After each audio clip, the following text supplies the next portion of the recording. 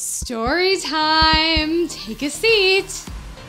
So today I want to talk about how I'm feeling, which is pretty naked, and I'm not like naked, but I'm feeling pretty naked because we have a tall order ahead of us. We are exactly 1 week out from the first Intern Queen Party. We've been doing the Intern Queen Party in New York. That was our first one for the past 7 years. This is our 7th year of the party.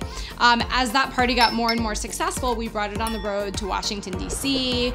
We've been to Chicago in the past. We brought it to LA. But the most parties we've ever done in one summer is 3 parties. This year we're doing 5. The first Intern Queen Party, which is in Los Angeles, is a week from today. And then 2 days later, we're in Chicago. 3 days after that, we're in New York, followed by DC immediately the next day, and then Toronto the next day. And I think it's one of those cases where it sounded like a really good idea, but now we're in it. Like, these parties are a week out, and I don't know about my team, but I'm freaking out a little bit. You know, we have sponsors for these parties. Great companies are putting up money for these parties because they want to get their brand, product, or service in front of all these great interns.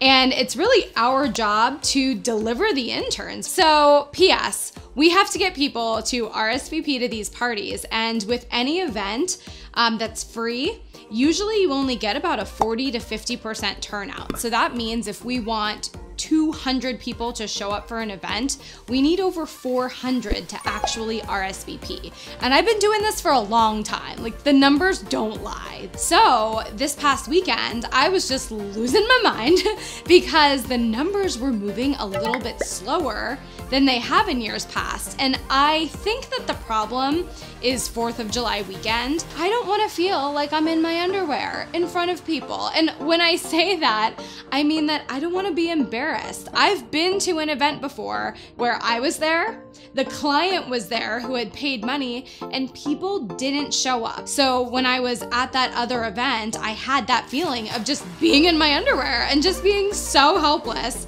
and feeling so naked in front of a client. And my philosophy is always like, stress now, don't stress later, because once it gets to party week next week, I'm not gonna have time to sit there and email everybody I know. So I am trying to work like a crazy person this week so that next week we've hit our goals and we can relax, because I know there's gonna be other things to deal with. So I'm gonna pledge to you guys and myself that I am gonna do everything in my power to move these numbers, to tell as many young interns as I possibly can find about these parties, because they are free parties and they are to celebrate all of the hardworking young people out there. So we're gonna find you, interns of the world, and we're gonna give you the best night of the entire summer.